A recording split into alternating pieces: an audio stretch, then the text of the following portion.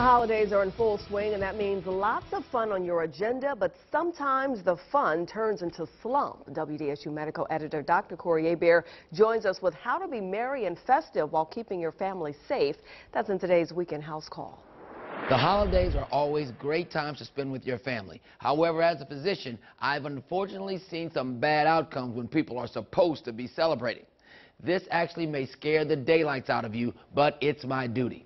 You can still enjoy a very glorious holiday season and avoid a tragedy by simply paying extra attention to the ones you love the most.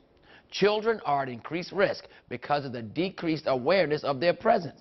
When people are trimming their trees, their small ornaments, broken ornaments, and small light bulbs that are just waiting for a young, unsuspecting child to put such a thing in their mouths. In the ER, I've had to surgically remove ornament hooks from the windpipes of small children. And that tree sitting proudly in your living room right now, although very beautiful, can also be a hazard. Make sure to keep your Christmas tree moist and watered at all times. You must remember that there are electrical wires running through that tree, and if the tree is dry and brittle, it becomes a fire hazard. I want everyone that is watching this right now to pause and go check your smoke detector and your carbon monoxide detector. We never check these detectors because we forget about them.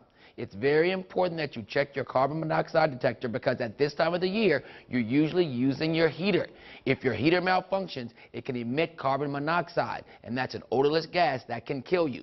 Because of all the fire hazards associated with Christmas trees, Christmas lights, and lit menorah candles, thousands of people will lose their homes due to fires this holiday season.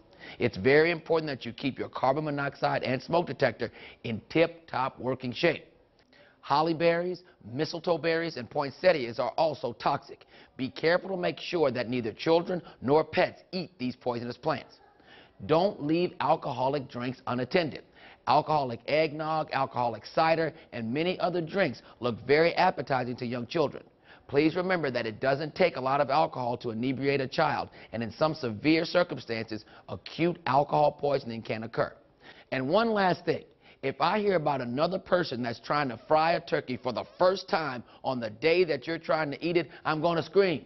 If you want to fry a turkey for the first time Christmas Day, please make sure you start taking lessons or classes today. I'm Dr. Corey Hebert with your Weekend House Call.